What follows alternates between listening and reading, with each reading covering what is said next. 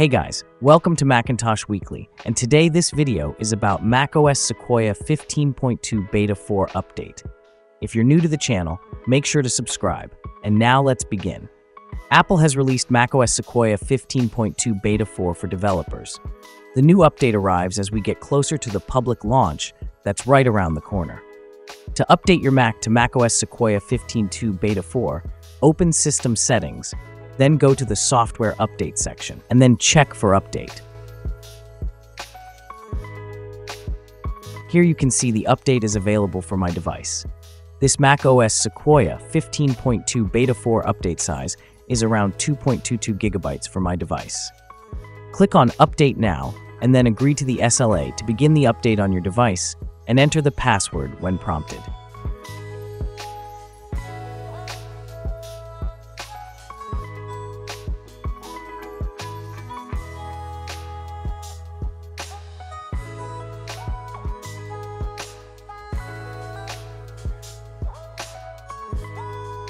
And as you can see, the device has been successfully updated to macOS Sequoia 15.2 Beta 4, and the build number is 24C5089C. Now talking about the new features introduced in this build.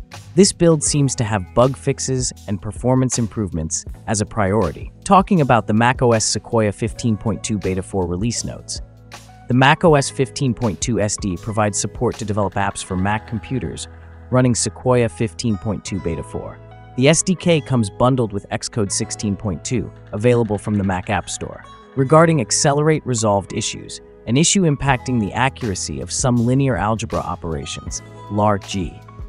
These functions have been restored to their 3.9.1 implementation. Regarding ActivityKit Resolved Issues, fixed, resolved an issue where iPhone and iPad apps on Apple Silicon Macs quit unexpectedly if ActivityKit is linked. Regarding Authentication Services Resolved Issues, fixed, iPhone and iPad apps on Apple Silicon Macs might quit unexpectedly if AS Authorization Controller Perform Autofill Assisted Requests is invoked. Regarding ChatGPT integration known issues, for devices with MDM profiles, users with anonymous restrictions are unable to sign out. Workaround: use the ChatGPT restriction instead of the ChatGPT anonymous only restriction. Regarding its resolved issues, fixed, image and document Q&A requests to ChatGPT via Siri might fail if the query doesn't specify photo or document. Regarding kernel resolved issues, fixed, resolved an issue where running Ruby with YJet enabled causes Mac with M4 chip to kernel panic. Regarding NS Writing Tools Coordinator resolved issues, fixed, NS Writing Tools Coordinator ignores the returned attributed string from Writing Tools Coordinator, replace range in context, proposed text, reason, animation parameters, completion. Resolved an issue to properly name NS Writing Tools Coordinator related enums inside an NS Writing Tools Coordinator extension in Swift style, text update reason, state, text replacement reason, context scope, and text animation. Regarding its known issues, NS Writing Tools Coordinator only supports synchronous NS Writing Tools Coordinator.delegate interfaces, expecting the completion handler to be invoked without escaping the delegate methods.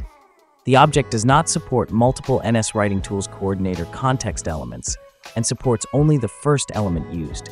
Also, it does not support Dynamic Decoration Container View. The two optional NS Writing Tools Coordinator.delegate methods for multiple container support are never called. Regarding SwiftUI new features, for macOS apps linked against macOS 15.2 SDK, the on-scroll geometry change for of-action modifier can be used with list to post geometry changes for the list-owned scroll view. Regarding its resolved issues, fixed, compiling in the Swift 6 language mode might cause an @entry error due to static property default value is not concurrency safe because non-sendable type. Resolved an issue to improve performance and CPU usage when scrolling scroll views and lists. Fixed, views won't accept dropped directories if utype.directory or utype.file URL are not in the list of accepted content types for drop. Regarding Screen Capture Kit new features, Screen Capture Kit is available for Catalyst applications. Developers must use the macOS 15.2 SDK or later. The system picking experience now surfaces additional metadata for user-selected content, including details on the display, application, and window. Regarding virtualization known issues, installation of macOS Sequoia 15.2 beta in VMs is not available. Regarding WidgetKit, resolved issues fixed. iPhone and iPad apps on Apple Silicon Macs quit unexpectedly if Live Activities API and WidgetKit are linked. So that was all about this build. The rest of the build seems identical. If you want to know more, check out Apple's official documentation for macOS Sequoia 15.2 beta release notes. So that was it. Hope it was useful. Consider like for the video, subscribe to the channel, and if you have any questions, just comment down below. Thanks for watching, and have a great day ahead.